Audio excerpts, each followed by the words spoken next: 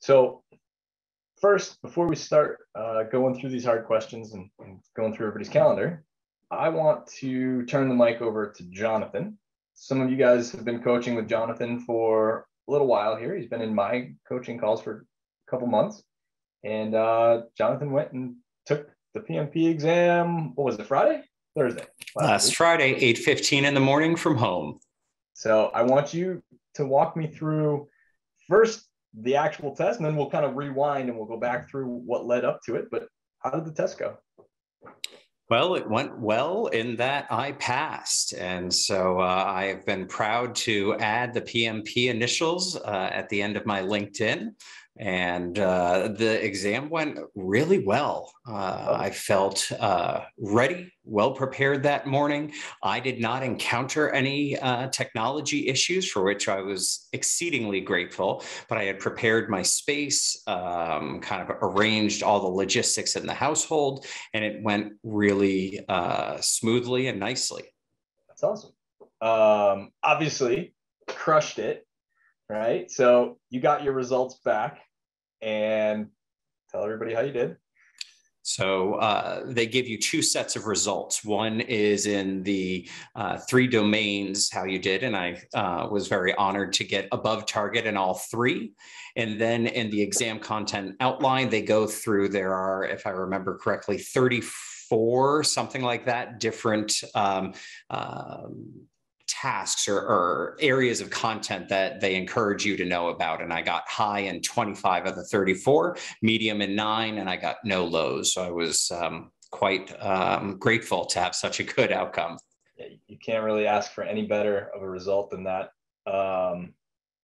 We had a call the day or two before you actually went into the actual test. And I know I hyped you up and I said, I know you're ready to take this test. Yeah. How did you feel mentally focused going in? Were you nervous? Were you excited?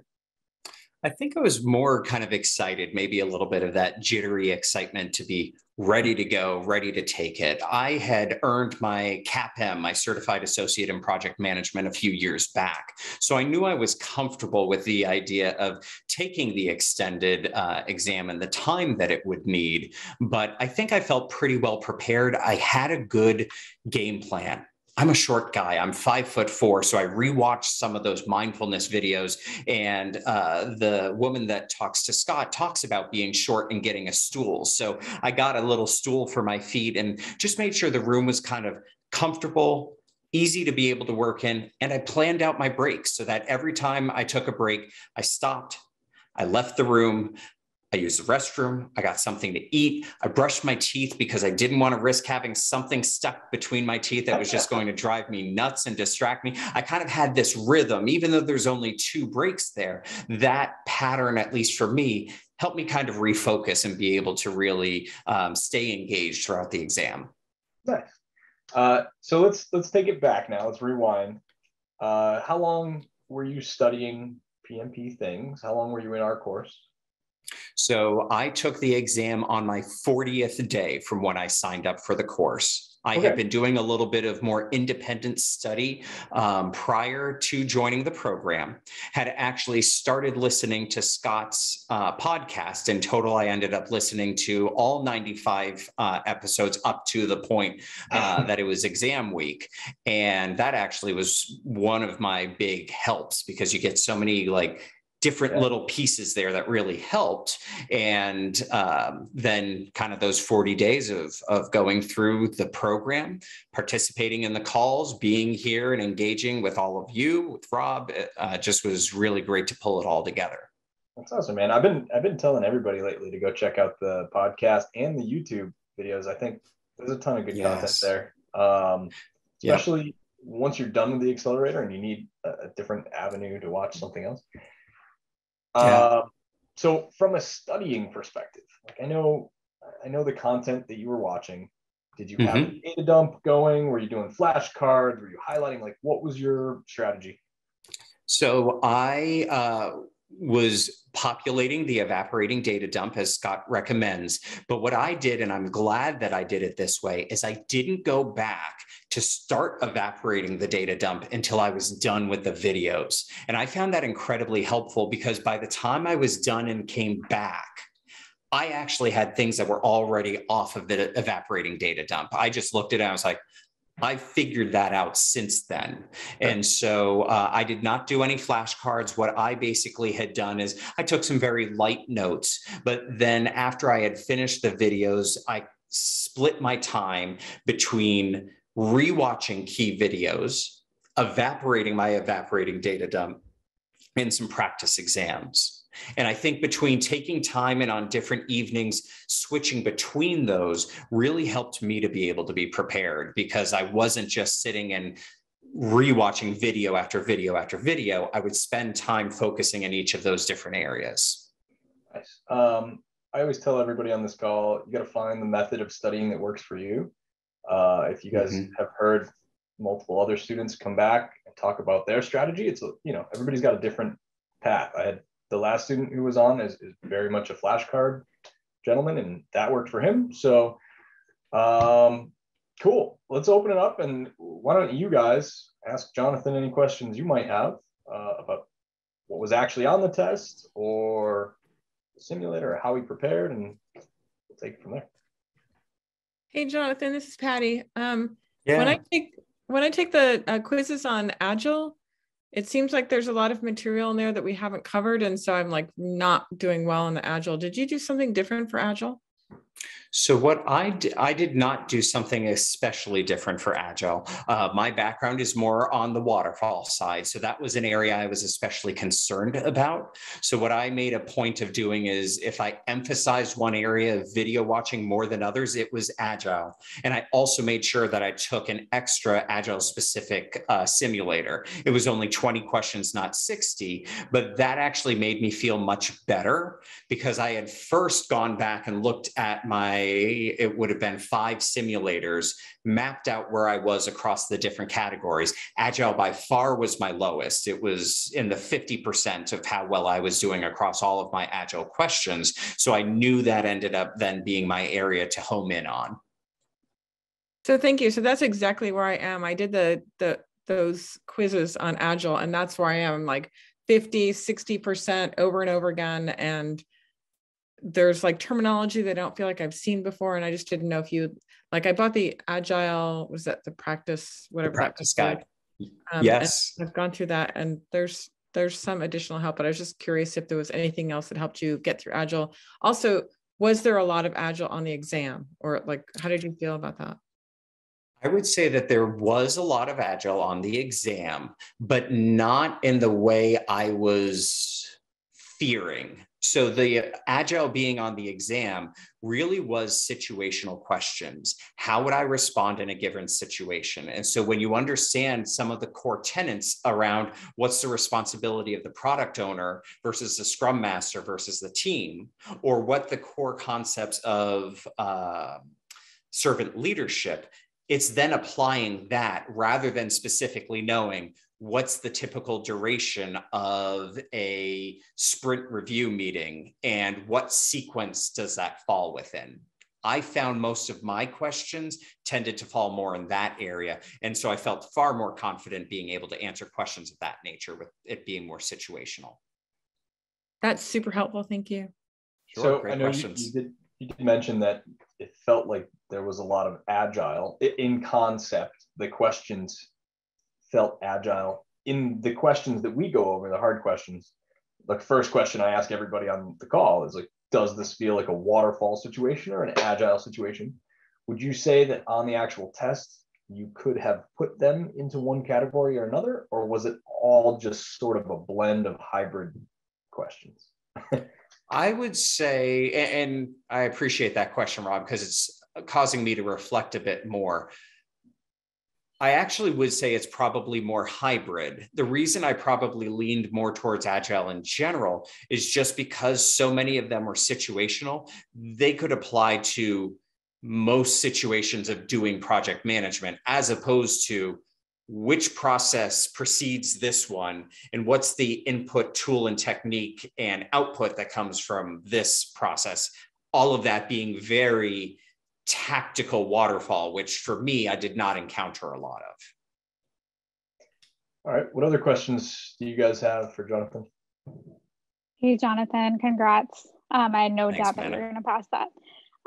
Appreciate it. EVM. So this is still a huge pain point for me. How are the questions really worded when it came to like EVM on the exam? So for me, I did not end up with any EVM that required me to do any calculating. So there's a calculator built into the system. I never touched it. I didn't use the whiteboard or the highlighter. I did use the strike through. I found that beneficial.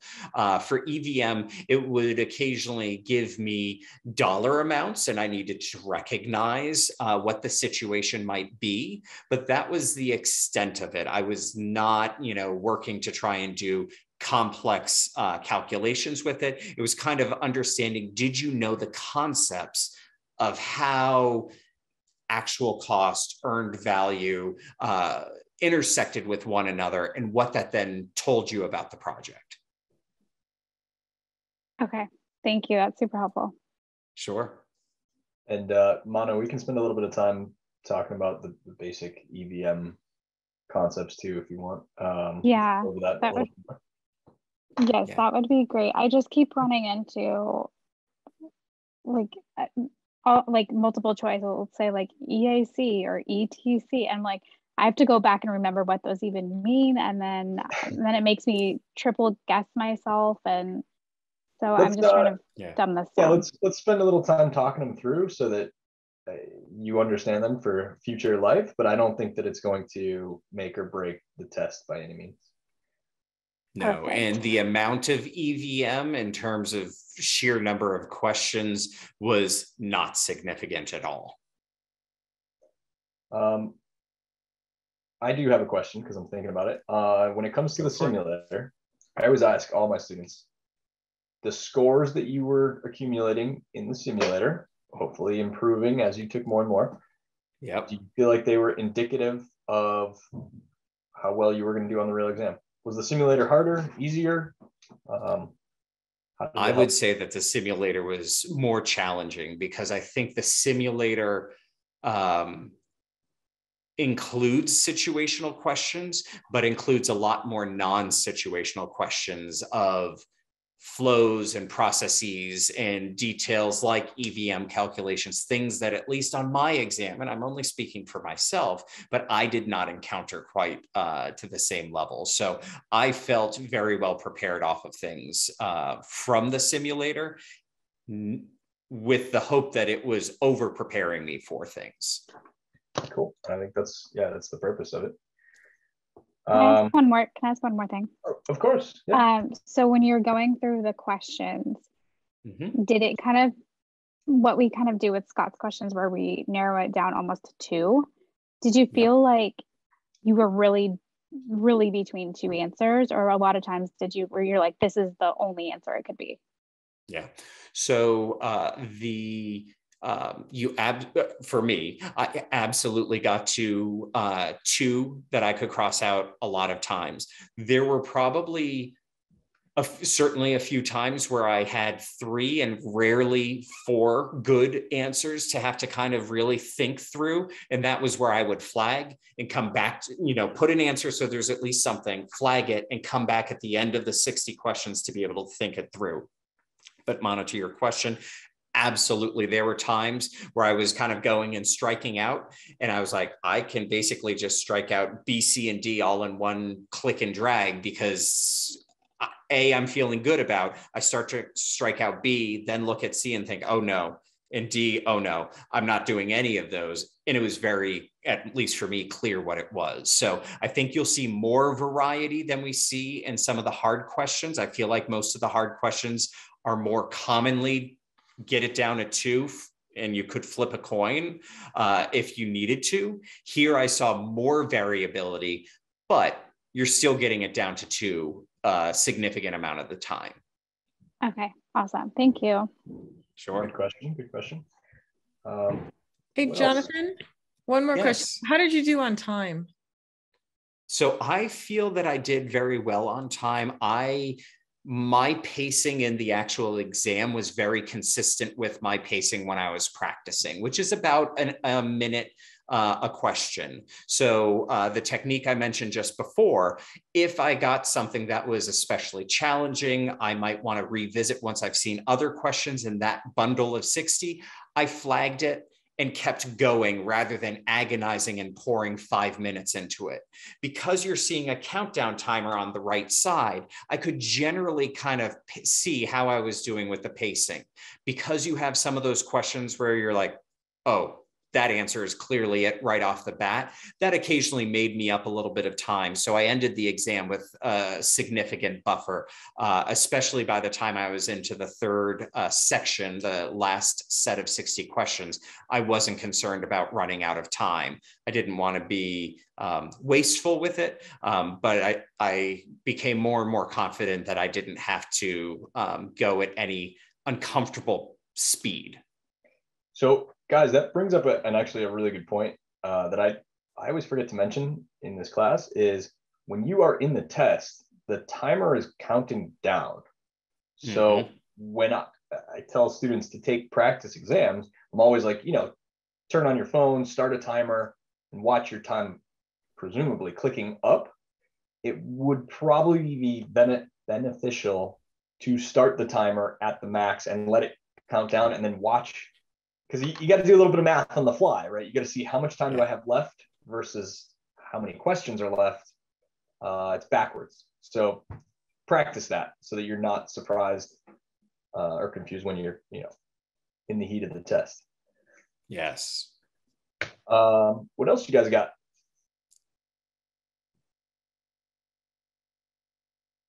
Cool. I think one thing I'd want to say, Rob, is I think this program made me better able to manage projects. I just happened to get a PMP along the way. So I'm really grateful for so many of you being an encouragement to me as I went through the process. It was great to be able to learn alongside all of you, and I'm excited to hear how you all do. I'll put my LinkedIn profile link in the chat and would be happy to connect with any of you from there if any questions come up after tonight. That's awesome, man. I totally appreciate it. And, if you need anything, you know how to get a hold of me. We're here for you. So we're going to let Jonathan jump off in a second here and go celebrate. And congratulations, man. I'm super proud of you. Thank you. Congrats. And thank you all. Congratulations. Have a great night.